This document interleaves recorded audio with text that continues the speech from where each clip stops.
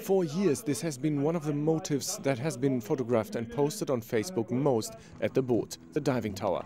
The professional photographer Imran Ahmad from Singapore is in the pool with his camera, a demonstration in technology for enthusiastic amateur underwater photographers. Using it on land and using it underwater is a totally different thing. So a lot of people think if I get my open water, I buy a camera, bam, I'm an underwater photographer. No, because you got to understand that you must be one with the nature, you know. You got to watch your buoyancies, you got to understand that you're not harassing or doing something stupid, like most of the time a lot of people are doing.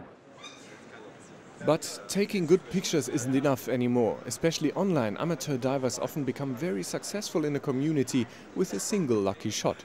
The competition is growing. Self-marketing is all the more important, also for professionals like Imran. An example? Deep Blue, Facebook for divers, so to speak, which photo editors also look at.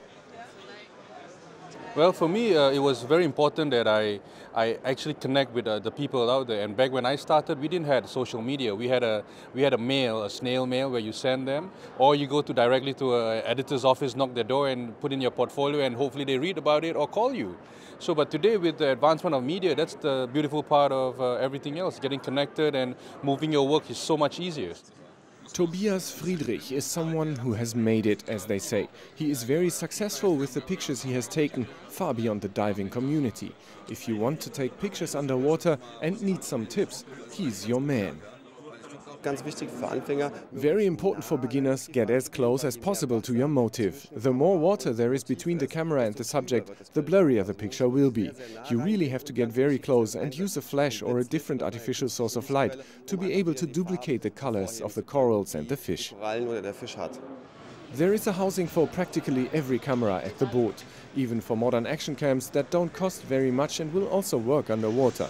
But divers still can't buy themselves creativity here. If you ask the right kind of people, though, you'll get a lot of help.